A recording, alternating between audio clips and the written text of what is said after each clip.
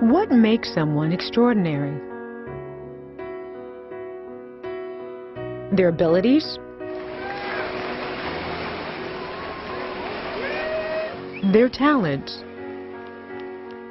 Or simply, their smile? When I first met Nick Vujičić, I knew I had just encountered someone extraordinary. From the moment he began to share his amazing story with me, I witnessed firsthand how God is using a man with no arms and no legs to be God's hands and his feet. My dad was saying that he was, his head was next to my mum's head as I was being born, and he saw my shoulder, and he just went pale. He was hoping my mum didn't see me because he saw that I had no right arm. And my dad had to leave the room, and he couldn't believe what he saw. And the doctor came in, and my dad said, "My son, he has no right arm." And he says, "No, your son has no arms or legs." And he said he nearly fell on the floor. He couldn't believe it. And the whole church was mourning, like, why would God let the pastor's son be born that way? And my mum, at first, she didn't want to hold me. She didn't want to, breastfeed me and all that. She just felt very uncomfortable for the first 4 months. And it took them quite a while before they could trust in God that he didn't make a mistake, that he didn't forget them or me. Nick's parents gave their fear and even disappointment in their son's disability over to the Lord. They chose to trust God and his promise that he had a plan and purpose, a hope and a future for their son. But as the years passed, Nick, on the other hand, had many challenges trusting in a God that he felt gave him less. I challenged God. I said, "God, I know that I'm a sinner. I know that I won't probably have peace until you're in my heart, but I will not let you in my heart until you answer me, why? Why did you take my arms and legs? Why didn't you give me what everybody else has?" And I said, "God, until you answer me that question, I will not serve you." And so I wanted to end it. If God wasn't going to end my pain, I was going to end it myself.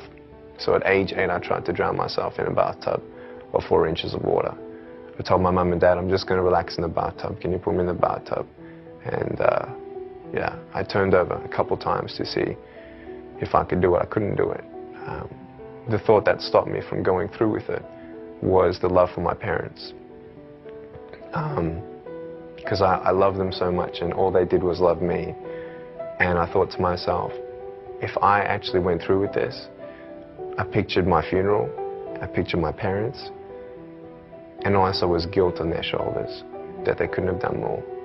That would be the last time Nick would attempt suicide, but it wouldn't be the last time he would come face to face with those deep issues that made him want to end the pain. Then one day, Nick's mother had him read an article about a severely disabled man, and that man's story made a huge impact on Nick. I have a choice to either be angry at God for what I don't have or be thankful for what I do have. And my mum, she said, "Nick, God's going to use you. I don't know how, I don't know when, but God's going to use you." And those seeds started penetrating in my heart. And that's when I started seeing that there is no point in being complete on the outside when you're broken on the inside. And I found out that God can heal you without changing a circumstance. I gave my life to Jesus Christ when I read John 9 at age 15, where a man was coming through a village, and a man, this blind man from birth, Jesus saw him. People said, "Why was this man born that way?" Jesus said, "It was done so that the works of God may be revealed through him." And in 2 Timothy 3 verse 16, it says, "All scripture is God-breathed." And I believe God breathed in me life and faith. This faith came over me, this peace came over me, and I felt like God answered my question. And what was the question and what was the answer? The question was, why? Why did you make me this way? And the answer was, do you trust me? That's the question. And when you say yes to that question, nothing else matters. But what was it specifically for you that made you say, "Lord, I'm going to trust your word because I know it's true. I'm going to trust you even if I don't know what you have in store for me tomorrow"? Right. Because there was nothing else I could find. There was nothing else that could give me peace. I knew arms and legs wouldn't give me peace anyway. Arms and legs alone. I needed to know the truth of who I am, why I'm here, and where I'm going when I'm not here. And I haven't found that truth anywhere else but in Jesus Christ. And it was in Jesus Christ where Nick found the strength to do what many thought would be the impossible. It's so hard to be strong when people constantly say, you're not good enough, you know, go away, you know, we don't want anything to do with you. Nick, you're a nobody. Nick, you can't do this. Nick, you can't do that. Nick. In life, if you don't know the truth, then you can't be free. Because then you'll believe that the lies are the truth. But once we realize that when we read the Word of God and you know the truth of who you are, I am not a man without arms and legs. I am a child of God. I am forgiven of my sins. I'm an ambassador of the King of Kings and Lord of Lords. I'm nothing but a servant of the Most High God.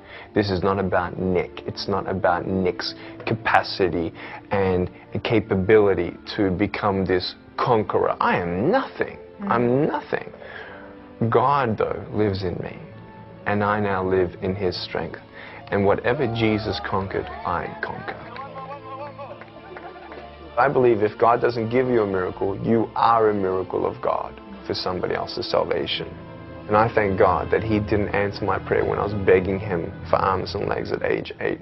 Because guess what? Because I have no arms and no legs, He's using me all around the world. And we've seen so far, approximately, this is conservative, 200,000 souls come to Jesus Christ for the very first time in the last 6-7 years. And what would you rather? Would you rather have arms and legs, Nick, here on earth and no arms? No. Whatever His will is. Because I'd rather have no arms, no legs temporarily here on earth to be able to reach someone else for Jesus Christ and then spend eternity with them there. In the last decade, Nick has shared his story in 24 countries to over 3 million people. And whether he's talking to a stadium packed with people or one single person, his heart behind the message is the same. God loves you, that He hasn't forgotten your pain, He hasn't forgotten your family. And maybe while you're watching this interview, you've compared your suffering to my suffering. And that's not where hope is, to know that someone else, in your opinion, is suffering more than you. That's not where hope is. But hope is in the name of God, the name of the Lord Jesus Christ. Hope is when you compare your suffering to the infinite, immeasurable love and grace of God. Isaiah 40, verse 31, says, "Those who wait upon the Lord will renew their strength. They shall mount up on wings as eagles." I didn't need my circumstance to change. I don't need arms and legs. I need the wings of the Holy Spirit. And I'm flying because I know Jesus is holding me up. Don't give up on God, because God will not give up on you.